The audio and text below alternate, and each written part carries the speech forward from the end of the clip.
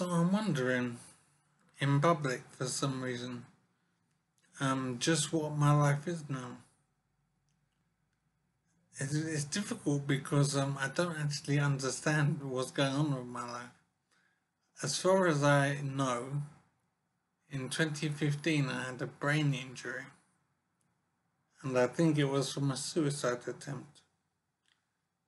So I survived the suicide attempt, but I have some partial disability, a complete loss of memory. And so I'm in a strange situation where I don't actually understand my life. All I know is I'm not in touch with my ex-wife, I found out. So there must have been some big problem with my ex-wife at some point when she was a wife. That led to my divorce situation now. So it's so strange living with no memory. I simply don't understand my life. I know I have two children and I know their names, and that's absolutely all. I don't know what they look like, I don't know how old they are. So I'm glad to know as little as I do, because at least it's something. But I have no idea how that's going to resolve and how I can help my children in life. It's so strange to be living like this. So I am wondering what I can make of my life. So I'm partially disabled, I have no memory. So I'm not able to work. I'm in a care home, supported living arrangement. So I don't know how to contribute to society again. I don't like the idea of just being someone who needs support. I want to do something useful. But how is a real mystery.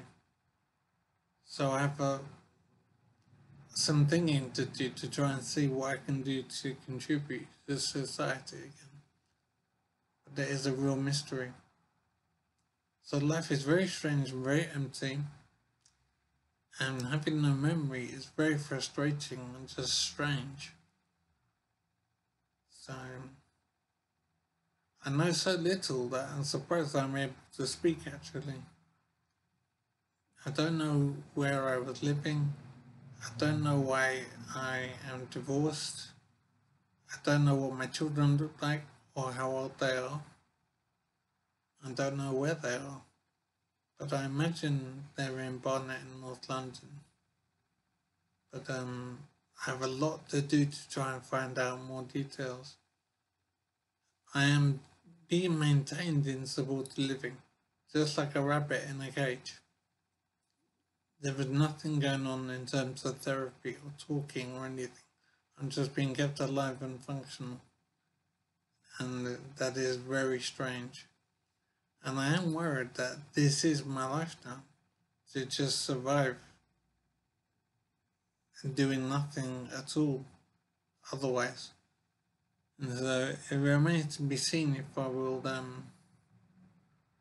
do anything more than just survive. But as I say, it is frustrating and I simply don't know anything. So I'm doing this to try and keep my sanity and to communicate with people out there possibly. I want to try and be normal as much as possible. But having no memory and being partially disabled means I'm basically just a cabbage surviving in supported living. So I'm working on how to do anything in life, and ideas from people would be welcome as well. It is such a strange life.